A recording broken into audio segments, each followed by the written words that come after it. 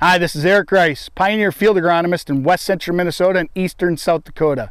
And I'm here with your latest 2-minute rice egg update. So today is a beautiful fall day in a soybean field. However, today I'm looking at soybean disease, specifically sudden death syndrome, or SDS. Now this disease is fairly common for our area. We do see it year over year. However, this year it is much more prevalent than normal.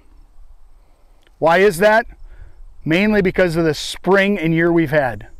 So in the springtime, if we have cool, wet conditions, this disease will infect our plants right at an early stage. If those conditions remain throughout the year, cooler than normal temps, higher than normal moisture, this disease will flourish.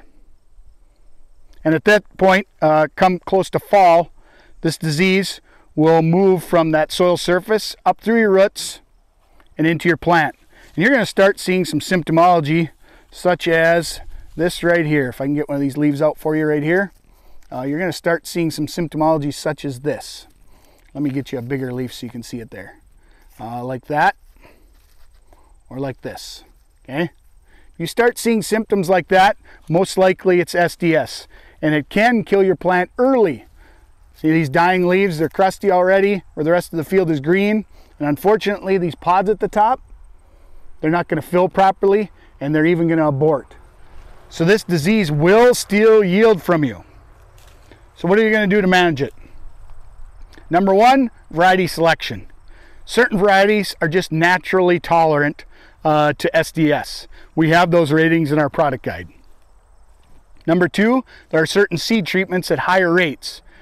In our lineup, a product called Alivo at a very high rate can help reduce the effect of this disease in your field. A few other management ideas, better drainage, reduced compaction, and soybean cyst nematode control. There are some studies now that are showing if you have high soybean cyst nematode pressure, you are much more likely to have a reduction in yield due to SDS as well.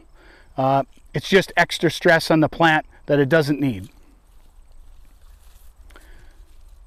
So as you're driving along this fall and you see areas in your field that maybe died early, I'd start looking on headlands and lower lying areas, those compacted, heavier soil, maybe areas that held moisture longer. Or in your combine this fall, as you're going along and there's certain spots that are robbed of yield. This could be the culprit in your field. And as I said, this is a soil-borne fungal disease that stays here year over year. So we need to remember these fields and manage them different in the coming years. I hope this information helps you. If you have any other questions on this or any other disease in the upcoming days and weeks, I'd encourage you to call your local Pioneer agency or field agronomist and let us help you out. With that, I hope you have a great harvest and a safe fall.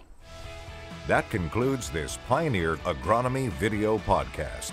Visit our page on pioneer.com and follow us on Twitter and Facebook for more agronomy insights.